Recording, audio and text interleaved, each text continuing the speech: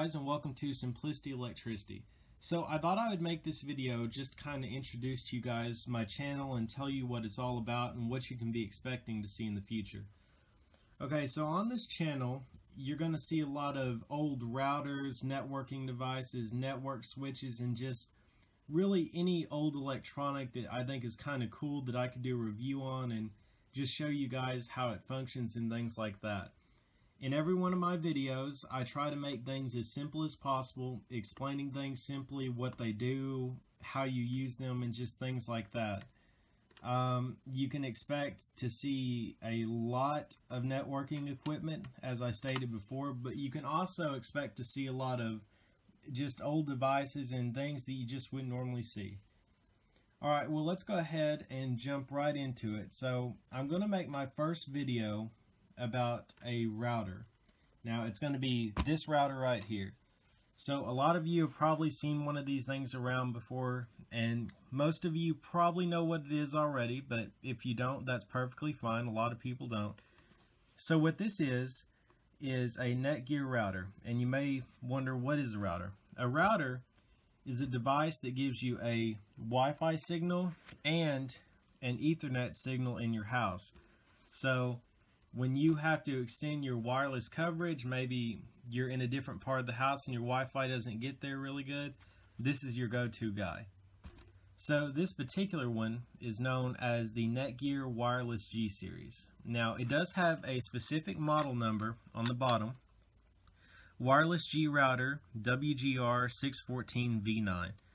So a lot of these routers, you're going to see this on the bottom, especially with these turtle shell routers, which is what I like to call them because of the shape they have.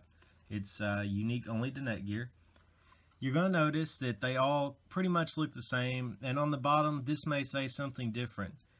Well, they are pretty much the same, to be honest with you. This right here is the model and the version of the model. So what does that mean? Well, I'll explain that here in a minute.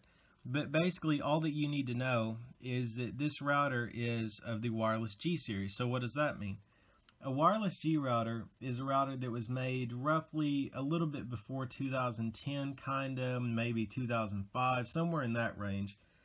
And what they basically did was what our Wi-Fi routers do today. They gave internet, and they provided a strong internet connection and extended an internet signal. Now, are these devices, especially let's just say this one in particular, is it still up to standards with today's modern Wi-Fi demands, uses, things like that?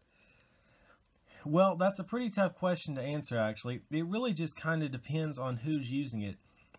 Someone who's a heavy-duty gamer, maybe you're using your internet all day 24/7, your PC, and maybe you have a lot of people in this household using the internet at the same time. Well, this particular one, this particular model may not be for you if you have a lot of people trying to use the internet at once. Now, it's still just as fast as a lot of routers are today. I mean, if you have a slower internet connection, like one that's maybe below 25 megabits per second, then you're probably not going to notice much of a difference between this router and the one that you already have, or the one that you were planning on getting, or anything like that. Really though, if you're just the average user, you're in a 1 or 2 person home and you only occasionally get on the internet, or you could even be on a whole lot but you're not using a lot of internet demanding things, then this would probably be a pretty good device for you. You can usually buy them on eBay for $10 to $20, and yeah, let's go ahead and have a look at this thing. So if you look on the front, you have your power button, your check light, and some of the newer ones don't have this. Don't worry about this, really, just worry about the power button. When it turns green, the thing is on. You all can kind of get that. You have the Wi-Fi signal. This is the button. When it lights up, it lets you know that it is sending out a wireless signal. You have the internet signal. So you can still power this device on and it will show up, but until you connect internet to it, this button will actually not light up, and I'll explain how to do all that here in a minute. And then you have 1, 2, 3, and 4, and those coincide with these ports on the back. Alright, so if you're not lost already, let me go ahead and explain the back to you. So you're going to have a few things on the back. Now again, these are different depending on, what version you have. So this is version 9. Now say you had version 10 or something like that, you may have a power button right here, or on version 8 or whatever, you may actually not even have this over here. You don't really need to worry about it. In the end, they're all pretty much the same. So over here, you're going to notice all these little bitty holes. This is to let air flow into the device to keep it pretty cool. You have your Wi-Fi antenna, and it's extendable, kinda anyway. And right here, you're going to notice this is a different shape than the rest of them. This is your reset button, and I'll explain what that does here in a second. You have your uplink. Well, this is what you would connect to your existing modem or cable connection or whatever you already have. To be honest with you, if you're someone who maybe has a mobile hotspot, such as this one, maybe you got one by AT&T or your service provider, this video may not be for you, because I am not sure if there is any way that you can get these two devices to work with each other. Because usually you have to have something that plugs in or has ports like this on the back, these Ethernet ports. So if this is how you get Wi-Fi or internet in your home, this may not be the video for you. But back to it. Okay, so you would connect this to your modem and it would give this device internet. And these ports right here, you could connect to, say, a computer, a gaming console, a smart TV, and another router if you need to extend the signal further. I'll explain what all these go to here in a minute if you're lost. And over here is your power input. Now, something I need to tell you guys is that if you were first getting this device, I'm assuming that maybe you bought it used at a flea market or something like that. Something you always need to do is see if it has a power input that came with it. So like for this specific one, it needs a 12 volts, 1 amp power input. Now, I get that a lot of times you're going to get one of these and it's not going to have a power input. And that is perfectly understandable. It happens all the time. But you may still be wondering, well, if I don't have the power input, how's the device going to work?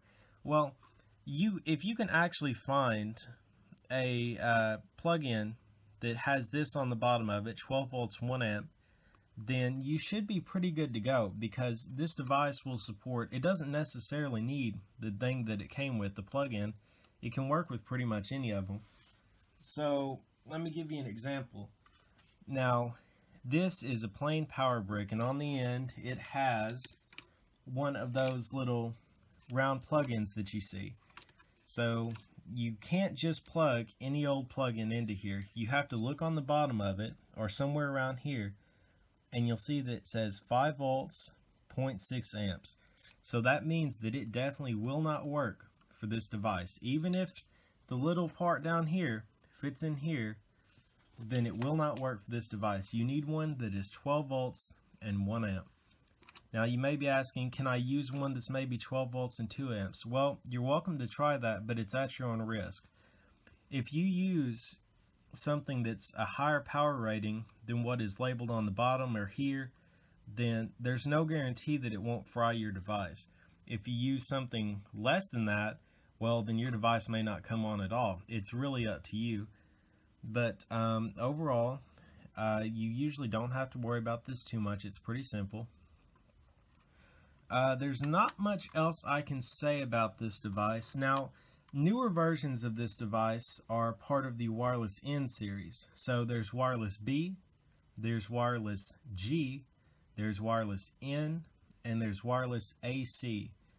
And each of those correspond to the generations of devices like this. So Wireless B, you'd see that anywhere from 2005 and back to maybe 2000. Wireless G was from about 2005 to 2010 roughly. 2010 to 2015 we were in the Wireless N series, and now in 2017 you're going to see a lot of devices that have Wireless AC. But I wouldn't worry too much about what your device is. As long as it's wireless G, N, or AC, you should be good, but I strongly do not recommend wireless B. And how you can tell, you just look up your device, you look up the model number, and you see what it supports. But like, this is a wireless G. I know that for a fact. Okay, well, let's go into this device. I'll show you guys how to hook it up to a computer, because oftentimes when you get it, it's going to have a password on it, and it's going to really irritate you because you're not going to know how to access the Wi-Fi on it. Well, I'm going to show you how to plug it in, what to hook it up to, and we're going to make it as simple as possible.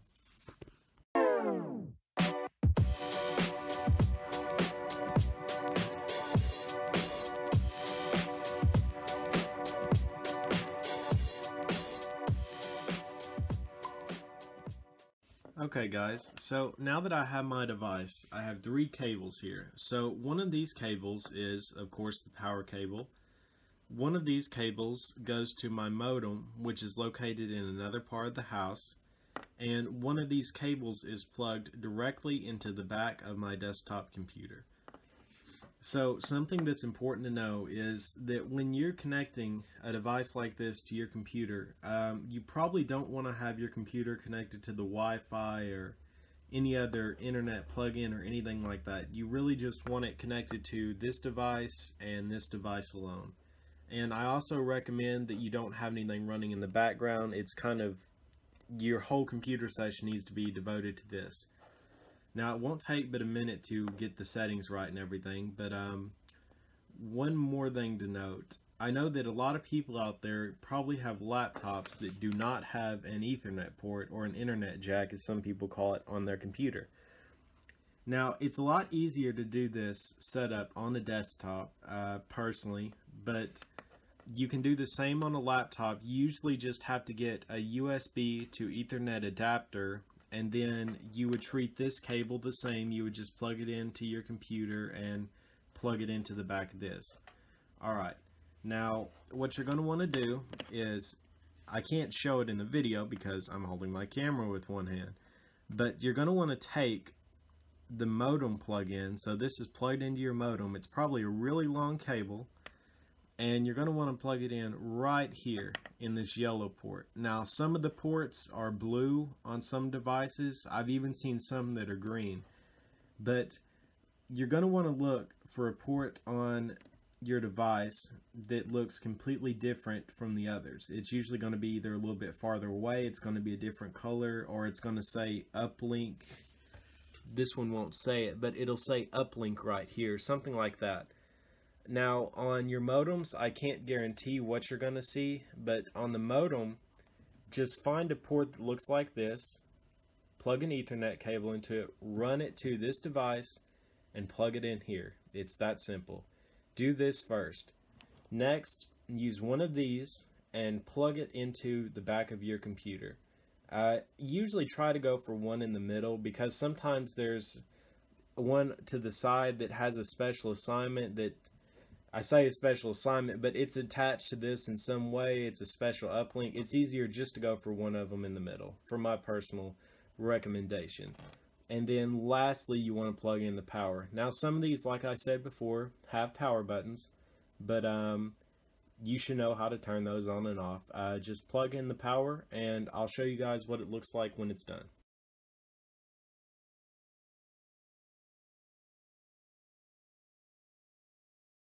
So I just went ahead and plugged them in, as you can see here. And what the device is going to do is it's going to slowly take its time to start up. I've seen some devices that will take anywhere from 3 to 5 minutes to start up, but this little Netgear router right here can do it pretty quick. Personally, this is my favorite router because, I mean, it's old, but it's tough. It does everything it's supposed to do, and it's extremely easy to use. Okay, so this means that we're connected to the computer. Any one of these would glow depending on where we plugged in that black cable. Okay, it is now sending off a Wi-Fi signal. That's what that means. Okay, it is powered on, but the device still isn't ready. It's still trying to connect to the internet, and this light will come on here in a second. Again, it will take a minute. Now, You know, lights will be different colors. Some of them will be blue or whatever, but you should be able to tell pretty quick, I mean, if your device is working or not. Like I said, it will take a minute, but it comes up. And I guess the check mark won't come on this time. And if you look on your PC, you're going to see something like this pop up. Now, it's going to say network whatever. The number may be different. It may be 2, 3, 4, whatever. Don't worry about the network number. You're just going to want to allow this device into your computer. And one more thing, the reset button on the back, usually before you even turn the device, like, well, you need to turn on, but before you plug it into your computer and get this to come up, I'd recommend holding it down for 30 seconds and letting the power button glow and stuff like that. Now, there's plenty of people on the internet and on YouTube who explain this in detail, how to do it. I personally don't always do it this way, and you know, that's usually not safe because you never know, there could be some master hacker out there who put something on this device, but I'm not too worried about it. But like I said, always press the reset button and hold it down for 30 seconds or however long the manual may say. Alright, so let's jump into the computer and let's see what it holds.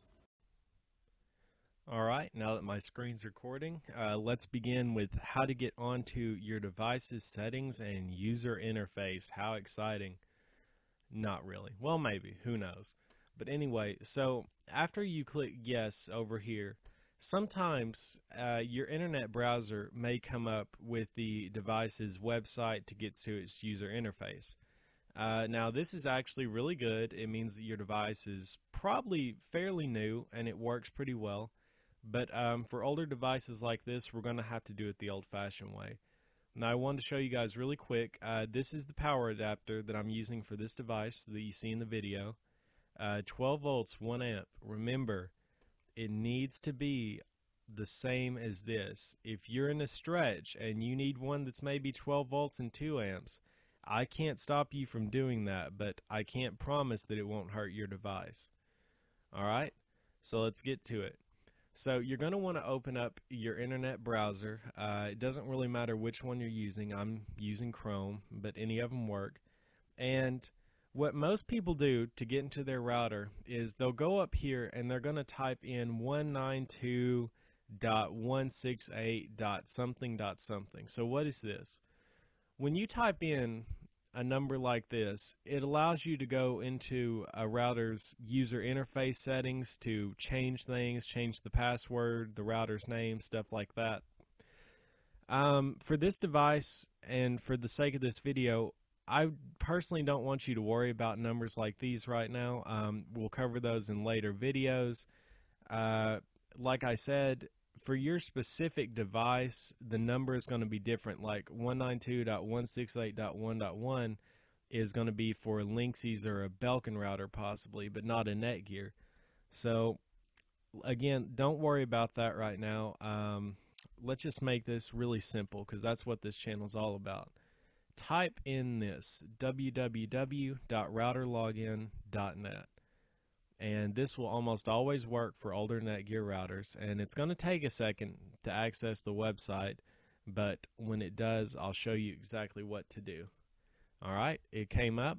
So if this is a device that that maybe you didn't own previously, or it's completely blank, hasn't been set or anything like that, then you're going to be prompted to enter something here. Now, this is always scary for so many people because they always think, I don't know the username and I don't know the password. Well, the good news, if you press that reset button, or even if you didn't, what you can do is you can type in admin for the password. Now, again, you can look it up for different routers and different devices. This is going to be different. Some of them, all you have to do is just leave the username blank and enter a simple password. But for this specific one, like I said, we're just going to show what it does and make it simple. So the username is admin and the password is, you guessed it, password. Alright. Now, I personally, like I said, I didn't press the reset button. Now sometimes if you don't press that reset button, you may not even get this far. but I didn't have to for this specific device. So I'm going to go ahead and click log in. Do I want to save the password? Never.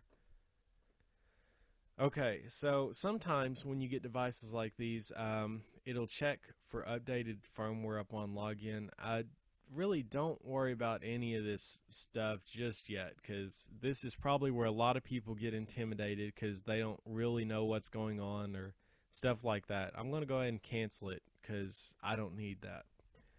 So you may be wondering, what is all this stuff? This is so scary. I don't know what I'm doing. Well, don't worry about it at all, because I'm going to show you exactly what to do. So if you're first getting this device, it doesn't matter if you bought it from the store. It doesn't matter if you bought it used. You're probably going to want to go and find this, revert to factory default settings. So what this does is when you get this device, if you click this button, it doesn't matter who's used it in the past, it doesn't matter how long it's been used. When you click this button, the device's settings get erased. It's basically like getting a brand new phone. It is completely factory new. No one's information is on it. Everything is brand new, and the device will basically pretend like it's never had an owner before. So you can usually find this setting under maintenance or administration. Now it's going to look different. This is just for Netgear. But like I said, usually under maintenance or administration in just about any router, somewhere around there. Okay, so I am not going to click this button because this router already belongs to me. It's my router. I've gone through this process before. Up here you can see a little bit of information. You can see your router model and what version of that model it is. Alright, so let's kind of look around here. Let's look at our basic settings. And judging from this, I wouldn't really worry about any of this because we're making the video as simple as possible. Now wireless settings, this is what you need to worry about. Alright, so you're going to see a few things under wireless settings. So you're going to see your router's name or its SSID. What is this? Well, when a router comes up on your phone or when internet comes up on your phone, you always see those silly names like get your own Wi-Fi or keep out, or like this one is right here, and stuff like that. And that's basically the name that the router has. That's the name that is displayed to the average person. And I actually think this is a pretty funny name, but I'm going to change it. Let's just change it to Wi-Fi. I'm typing with one hand here, and sometimes it'll have a previous thing that'll come up. Again, don't worry about that. Just name it whatever you want to. The region, that's pretty self-explanatory. It's going to have a thing called channels. Some of them have this option, some of them don't. Always leave it to auto unless you are somebody who has done this many times before. I'm making this video for someone who is just brand new to it, maybe someone who doesn't really feel comfortable and they just want to explain to them in a very simple way. Leave this to auto. You don't need to worry about that. And we have the mode here. So remember earlier how I was talking about different wireless generations and things like that?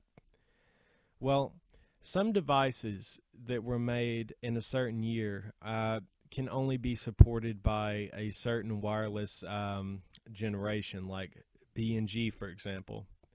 That's why it gives you this option. So like if you don't want any old devices on your network that support only wireless B, then you would select this option. Really though, it doesn't matter. If you have a new router, an old router, anything like that, you always probably want to click the one that has the most options, because a generation router will support itself and the generation behind it. So like a wireless G router will support a wireless B. A wireless N router will support G, B, and N, and so on and so forth. Alright, let's go down here. So I'm assuming that if you're watching this, this is maybe a router in your house or a very small business or something like that. If you want the easiest or simplest way to set it up, you can choose not to have any security options, which I really don't recommend. You always need to have a password on your device. Let's go for the WPA2 setting. I always recommend that you get WPA2 or WPA or really any combination of these three. Just if it shows you something like this where you can just make a simple password, then that's what you want to go with. But usually pick WPA2 or something like that. And you can put in a password between 8 and 63 characters. So for example, I'm going to do 1, 2, 3, 4, 5, 6, 7, 8. And I'm going to click apply. Always click apply at the bottom if it has that option so it updates everything. Okay, you really, that's what most people probably get stuck on. These are just a bunch of random settings. Again, if you're not someone who's experienced, don't really worry about all this. Just make it easy on yourself. They also have another wireless settings options. With this, actually, you may need this.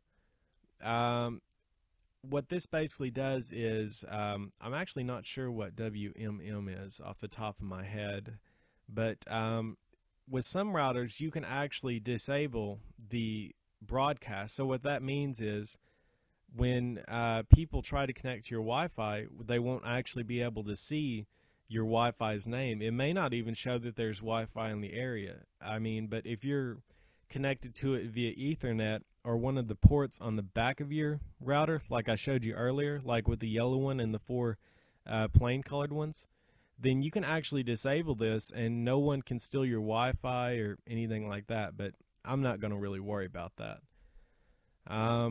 Here you can see some things about your router. Again, I wouldn't really worry about any of that. Let's look at this thing. It's called the router upgrade. So what is this?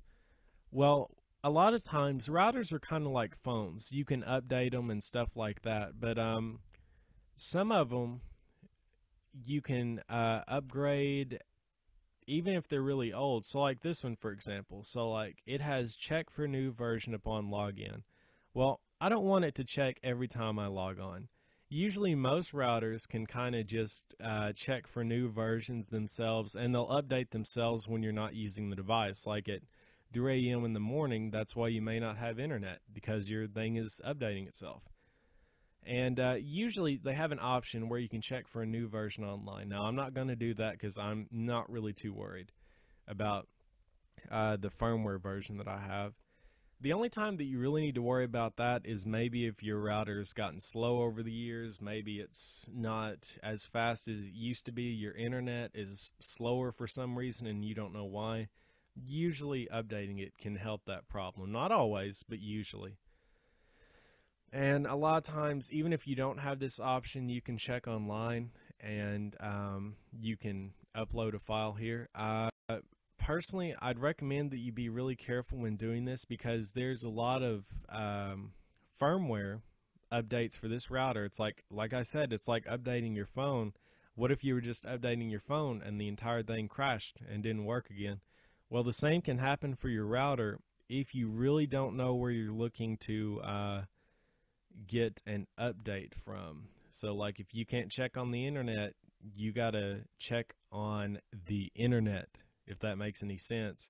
You actually have to go out there and hunt for it yourself, which is not always the safest thing, but sometimes it's what you got to do. All right, and this is pretty much the last thing I'm going to show you guys. Last thing you need to worry about. You have the option to save a current copy of your settings, which after all I just showed you, unless you're going into settings like these or like these, I wouldn't worry about this. If this is brand new to you and you don't really know what you're doing, no offense, but you don't really need this.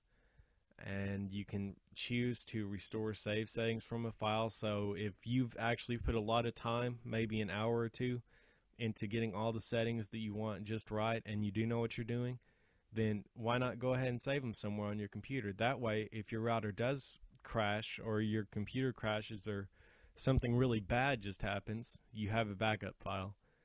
All right, well, that is pretty much it for this video, and that's really all that you need to see about this router. Everything else is pretty self-explanatory. Well, this has been Simplicity Electricity's first video, and I will see you all later.